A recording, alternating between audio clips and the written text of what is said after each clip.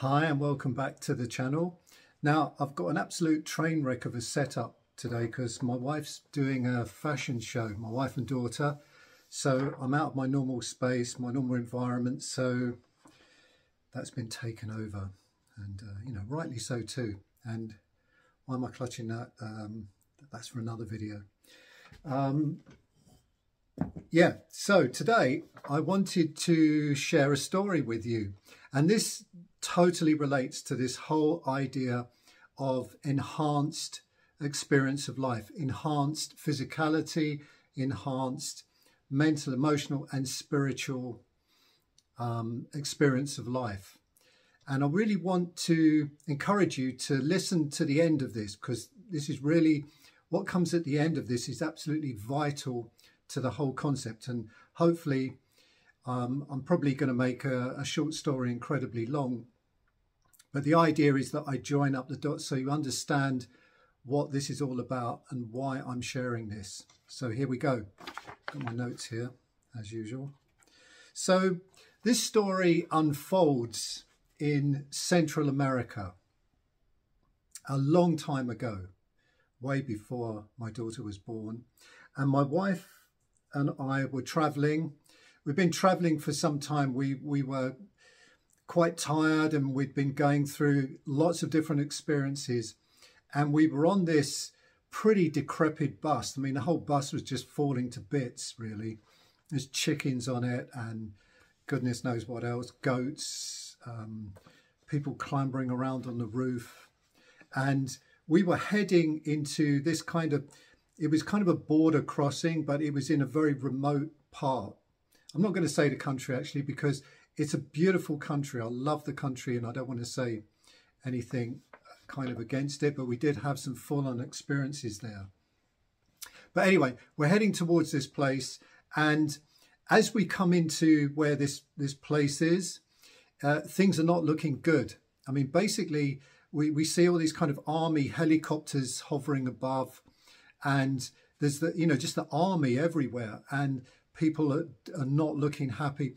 The whole place is just a complete and utter, it'd been raining, torrential rain. The place was a mud pit. It was absolutely very run down, ramshackle.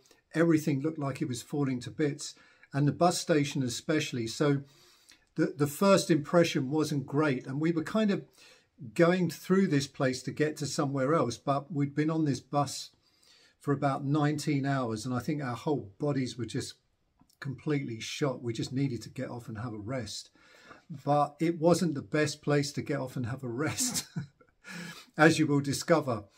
So anyway, we get out into this bus station, and of course we're immediately hassled by people wanting to carry out bags and stuff like that. We were the only sort of tourists that we could see anywhere. So, and you know, there was a lot of stuff going on just generally in that region that we were on. It wasn't a happy place, let's put it that way.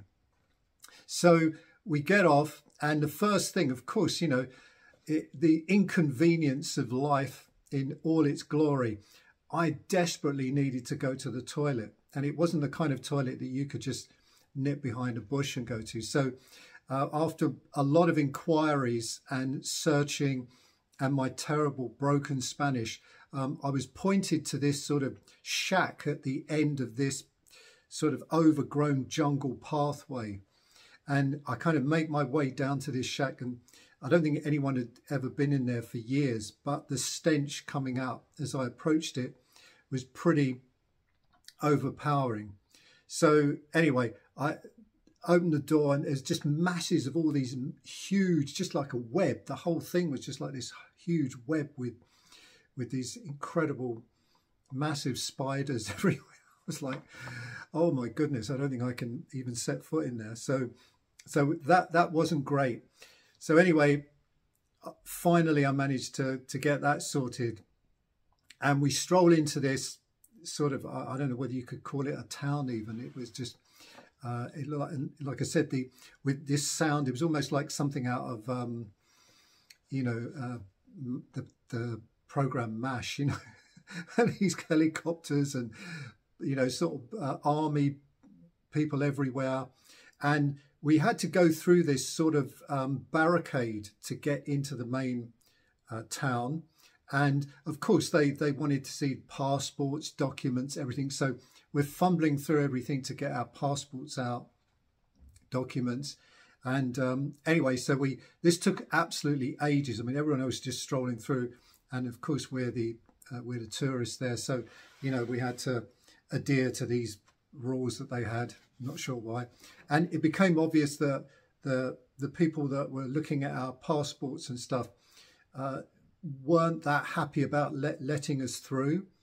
And the reason that, obviously, you know, unfortunately, the whole thing was, you know, about paying them some money to let us go forward.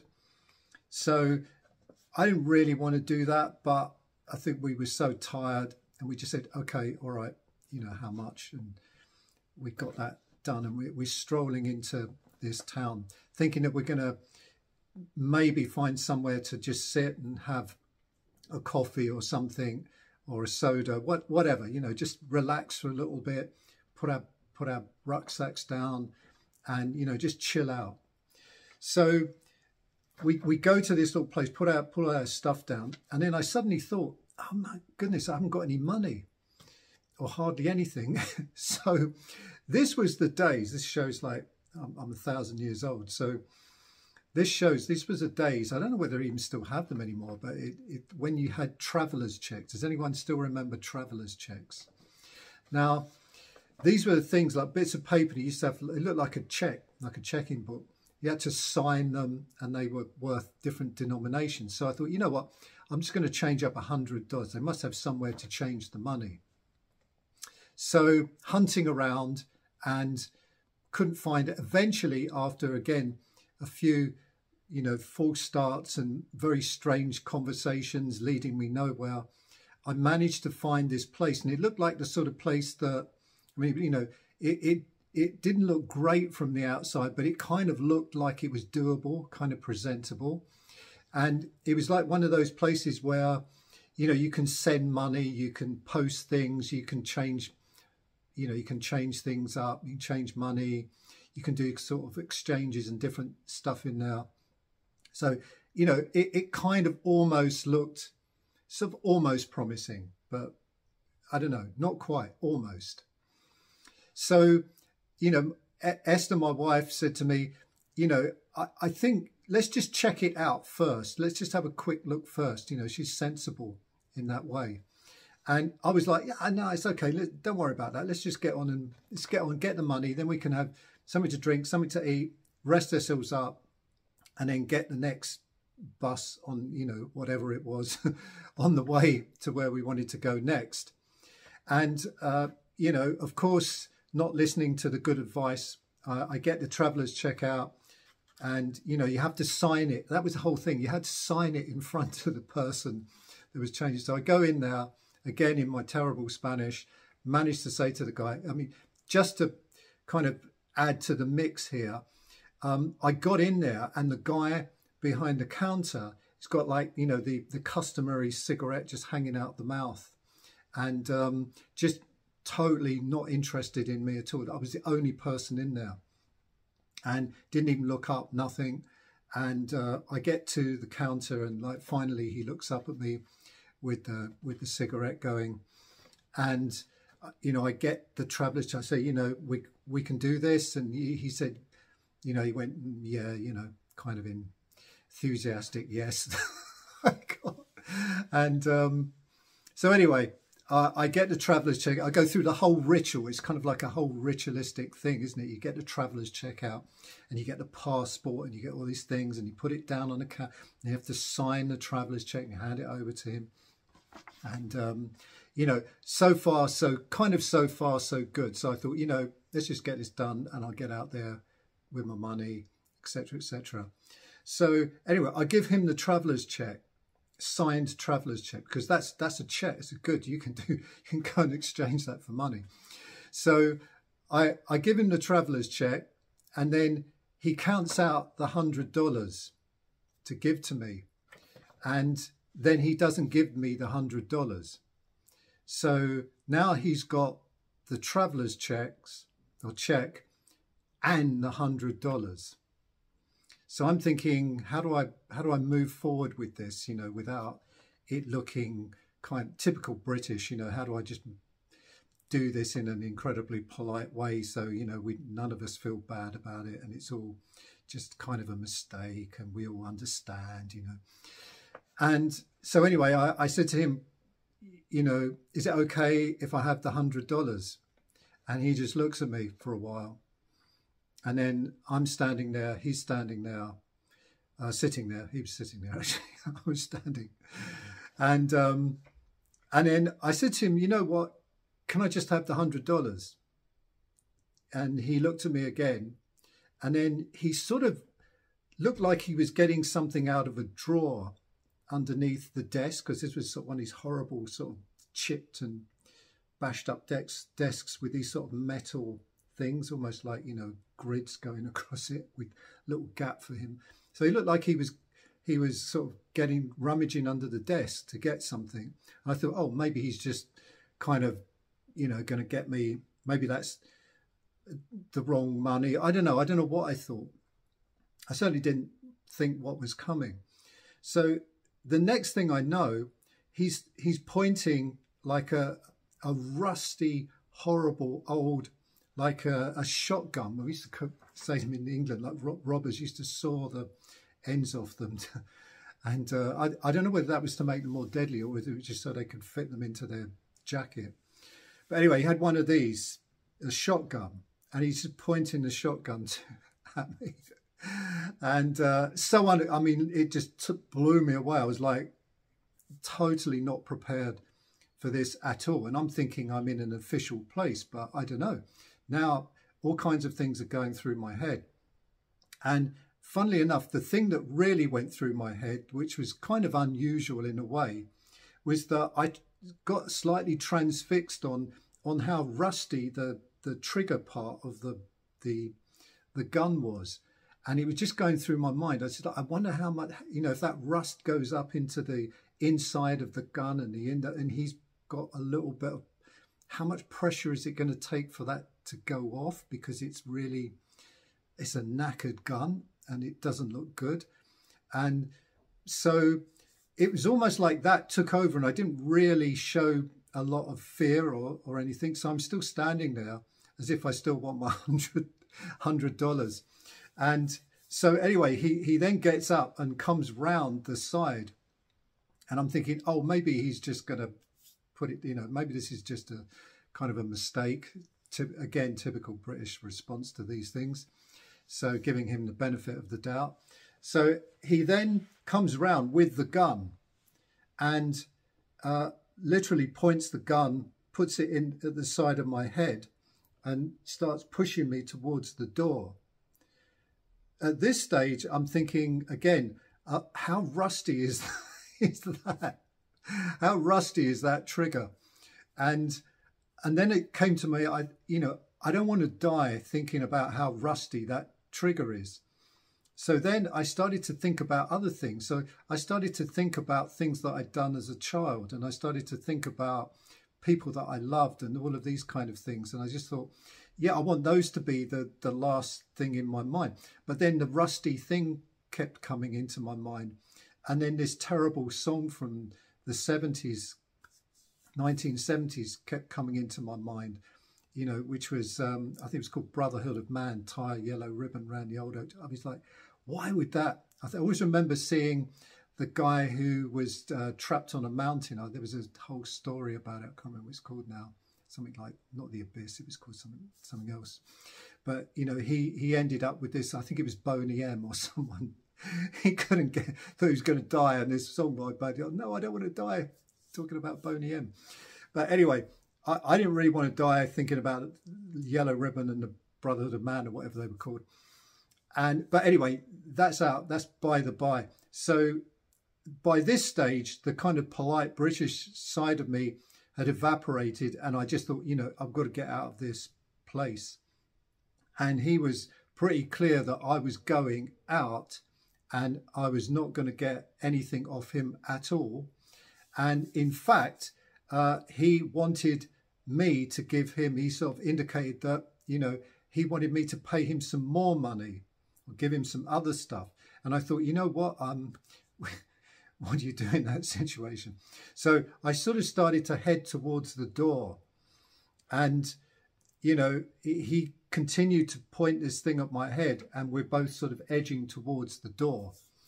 So I then find myself, I open the door and he's still got, and so we go outside and he's still got the thing at my head, and Esther's outside, and Esther turns around, and she didn't, it was like one of those things where the Native Americans didn't see the Spanish Armada when it turns up. It was so kind of not in our scope of things that she sort of firstly, she said, what you okay? Where's the money? And I said, well, you know, kind of, and she went to him, what are you doing? Just, what are you doing? Give us the money. What are you doing? And I said, no, don't worry about the money. It's okay. Look, we're just heading on our way. And Esther's fantastic. She's so powerful and forthright and in her own feminine power. She just goes to the guy, oh, for goodness sake, you know, don't be so stupid. Give us the money. And I'm like, you know, don't worry about the money. It's okay. So anyway, this situation continued, and there's people around, and absolutely no one is paying any attention to it at all. So I couldn't figure out whether this was sort of a regular occurrence in this place. Should anyone, something out of a spaghetti western, should any sort of strangers turn up, they get the shotgun treatment. It was probably, I don't know, maybe it could have even been made of plastic or something. I don't know. Maybe it wasn't anything. Maybe it wasn't loaded. I don't know. But it certainly didn't look, no, it was made of metal because it was rusty. But it certainly didn't look good. And I really thought to myself at one stage, you know, I just want to get away from this. You know, how am I going to get away from it? And the situation, like as things happen in those kind of ways, time seems to stretch itself and it, you know, become very, very different from normal time. And this seemed to go on for ages, almost in slow motion, with him, with the gun and Esther and all of this stuff. And eventually I managed to take Esther, of course, you know, she understood after, you know, it was probably only a few seconds, but it seemed like hours, that this kind of whole situation suddenly really dawned on both of us. And we're like, you know, no one's coming to help. And, you know, this really doesn't look great. And so I thought, well, how do we both get out of this? Because now I was worried that, you know, maybe if he wiped me out, then he would wipe Esther out, and that would, you know, so where do we go from here? So anyway, like I said, short story, incredibly long. There was a lot of kind of weird exchanges, and I don't remember all of them, and trying to do this, and he wanted something else from us, and I couldn't understand what he wanted. And the gun's still moving around. By this stage, he's sort of like, the gun's going here and I mean, I'm like, wow, where's it going? And in the end, I said, look, you know, okay. So I gave him, we didn't have anything, you know, I think it was only like $10 or something in my wallet. I gave him the $10 and you know, the thing that was also going through my mind is, did I pick up had I left the passports there and on the desk, or, you know, I was like, God, you know, how am I going to get the passports? But fortunately, I had put the passports away before all this sort of unfolded as it did. And so anyway, we managed to back away, and somehow we mingled into these alleyways, and we just got away. And we took this incredible long tour all the way round everywhere, stomping through all this jungle and everything to get back to where we'd left our bag, and thinking, how do we even leave our bags there? So, you know, the whole thing was just totally crazy. However, the point of me telling you this is not to point out necessarily how crazy the story was and all of that, which of course it was. It was what took place in the next couple of days after that that's really significant here. Because the thing that I noticed almost, I don't know, from the moment we got away and I was really able to sort of just breathe and relax slightly, I started to notice that everything became very alive. Everything became crisp. Colours became incredibly vibrant. I could hear things so beautifully. It was almost like just being in the world without that situation around me. Just being alive in the world was a benediction. It was like this gift. Every second seemed like a gift, a wonderful, beautiful gift. And it was like everything had become heightened. And I could see life, but really, really see life, really experience life. The colours, the sounds, the words of people, even the words I didn't understand, just seemed so beautiful. The insects crawling under the table seemed so beautiful. The tiny specks of dust floating around seemed so beautiful, so enchanting, so utterly exquisite. And this carried on for a good couple of days. And it slowly, as we got back into the swing of things and moving through different landscapes, this kind of the ordinariness of life seemed to, steadily come back. What that really taught me, and this was a point where I really started to question the nature of our experience and that exquisiteness, that triggered by the thought of, maybe it was all just suddenly going to end. But then it dawned on me, and it's dawned on me many, many times since through different situations, that in many ways we're always at that point, and yet we never see it. We don't know what's going to happen. We don't know what's coming next. We don't know even if our next breath is given for sure. And yet we go through life like we're going to be here forever, like, we're immortal, and there's no sense of really, drinking the elixir of our existence, tapping into the wonder of us actually being here in having a visceral experience of being alive, and this absolute wondrous communication and interconnectedness of everything. And I'd like to propose that is actually our normal state. And this whole way of shutting that down, it's like I was speaking in my last video, the what's of life, this constant stream of what should I do, or musts or have tos and shoulds, constantly bombarding us. It's almost like sort of cosmic radiation, just constantly bombarding, and we put up these shields. And these shields are not who we are. We create these personalities, these shells, these personas to protect ourselves, to keep ourselves from experiencing things on a really deep, fully intimate, vulnerable level.